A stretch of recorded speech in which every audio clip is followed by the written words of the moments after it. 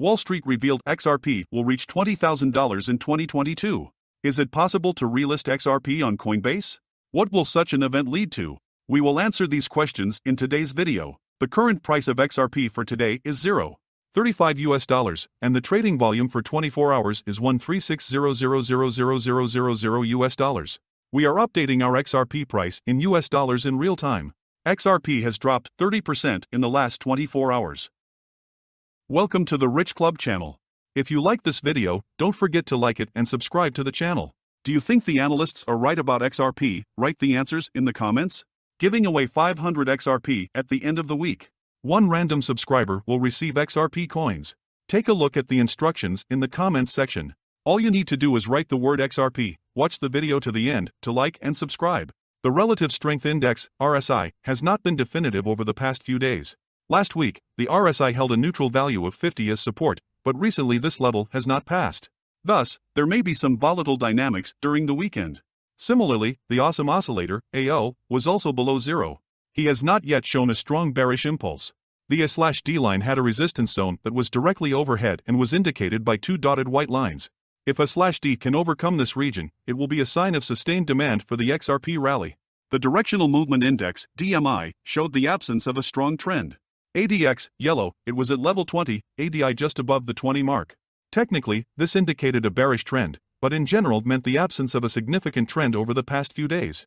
The $0.35-$0.36 range will be important to protect the bulls over the next day or two. The formation of a lower low below this area will signal bearish strength. Momentum indicators were inconclusive on the lower timeframes. Bitcoin could also strongly influence the direction of XRP in the near future. Famous YouTuber Ben Armstrong, known as BitBoy Crypto, expressed his opinion about what fuels the price of XRP. Armstrong tweeted yesterday that XRP is growing for several reasons.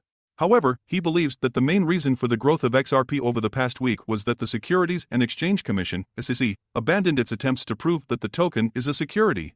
Armstrong added that Ripple enthusiasts are now confident that the worst-case scenario that Ripple could face if it loses the lawsuit is a fine, instead of a complete ban on working in the United States. XRP is growing for several reasons. But if I had to single out one, the SEC actually gave up this week trying to prove that XRP is a security. People in the Ripple community can be pretty sure that now the worst-case scenario is a fine, he said. Deaton's lawyer's reaction. The YouTuber's tweet provoked a reaction from various members of the Ripple community, including lawyer John Deaton, who represents the owners of XRP in court.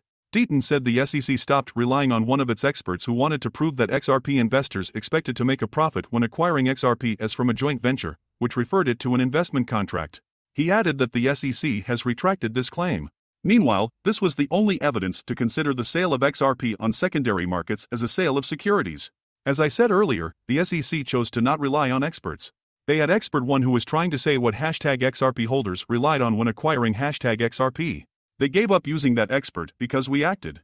That was the only Hail Mary it had at proving secondary market #XRP is a security. It is noteworthy that XRP began to grow after Ripple and the SEC filed their petitions for a summary judgment, which suggests that the end of the trial is closer than expected. Deaton also believes that the commission may not prove that XRP is a security. He believes that the SEC has recognized that the owners of XRP have no legal or financial claims against Ripple, and Ripple owes nothing to the owners of XRP. Thus, Ripple cannot be a joint venture. The answer: the #XRP ledger itself. The SEC admitted that #XRP holders have no legal or financial claims in Ripple the company, and Ripple owes XRP holders nothing. So Ripple can't be the common enterprise like the complaint claims. The SEC's expert said it was the XRP ecosystem. TapJets, an airline charter company, has joined iRemit with a request to provide a summary that will demonstrate the usefulness of the XRP token. TapJets, a private jet transportation company, has asked the court to file an application to provide the Ripple blockchain company with a helping hand in its litigation with the U.S. Securities and Exchange Commission. This letter to the court should show the usefulness of the token, which was recognized by the SEC as an unregistered security. TapJets, which accepts XRP in exchange for its services, claims that such a payment option is vital because it allows you to book flights during non-business hours of banks, while not having restrictions on transactions for transfers. Thus, the company is able to provide its services in real time. In the offer letter, TapJets insists that it has no financial relations with the defendants in the case. However, the company claims that it is interested in the outcome of the trial because it has invested in the technology. Tapjets claims that her business will eventually suffer losses if the court recognizes XRP as a security, which will probably prevent her from using the token. Tapjets is the only company that allows you to instantly book charter flights on private planes. Since the efficiency of using services is central to the company's business model, it needs to continue using the XRP token. iRemit, a Filipino money transfer company, has also applied to participate in the Amicus program to demonstrate the usefulness of XRP. Unexpectedly for everyone, Ripple and the Securities and Exchange Commission publicly filed petitions for summary trial over the weekend, although they were expected only today, September 19, 2022. Breaking: Ripple Labs, Brad Garlinghouse and Chris Larson file motion for summary judgment seeking judgment as a matter of. Breaking: SEC files motion for summary judgment. The parties filed the petition separately in the Southern District of New York. The SEC built its argument on the premise that buying XRP in a joint venture makes the cryptocurrency an investment contract, that is, a security that should be regulated by U.S. securities laws. In addition, the SEC claimed that Ripple lured many investors to buy XRP, making them believe that they would make huge profits in the future, thereby implying that the cryptocurrency is a security. On the contrary, the defendants Ripple, Chris Larson and Brad Garlinghouse said that regulators could not prove that investors bought XRP, relying on the company to help them make a profit, since there was no agreement. According to Ripple's lawyers, token holders usually profit from the asset due to the forces of supply and demand. Based on this, XRP holders have no right to claim profits from Ripple. In addition, they cannot accuse the company of any violation if it does not profit from XRP, Ripple added. Ripple executives and observers of the case have already expressed their opinion on the petitions filed. According to Garlinghouse, CEO of Ripple, it is obvious that the SEC is not interested in applying the law in this case, adding, they want to redo everything in an unacceptable attempt to expand their jurisdiction far beyond the powers granted to them by Congress. Today's filings make it clear the SEC isn't interested in applying the law. They want to remake it all in an impermissible effort to expand their jurisdiction far beyond the authority granted to them by Congress.